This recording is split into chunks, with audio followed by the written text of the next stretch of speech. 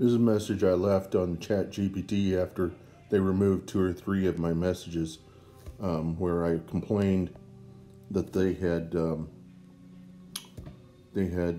removed plugin support in ChatGPT. They don't have a GPT store, as ChatGPT claims if you ask it about this. Essentially, they are saving face by removing people's posts, any complaints, and anything that was in support of ChatGPT they keep, but anything that is contrary to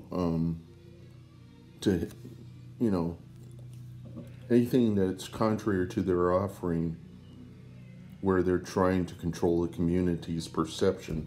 And I don't even know if these guys are associated with it, but I'm really like pissed off right now. And so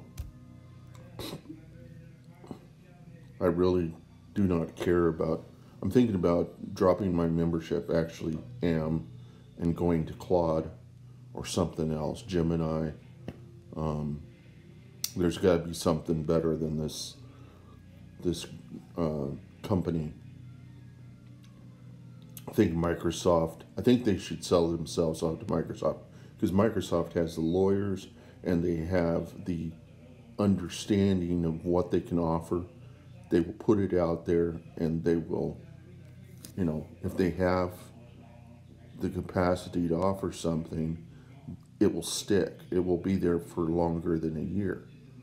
But if they don't have the capacity to do something, they're not as stupid as OpenAI is about throwing it out there as an alpha feature or whatever, and then ripping it off because they can't support it. I think it's really pathetic.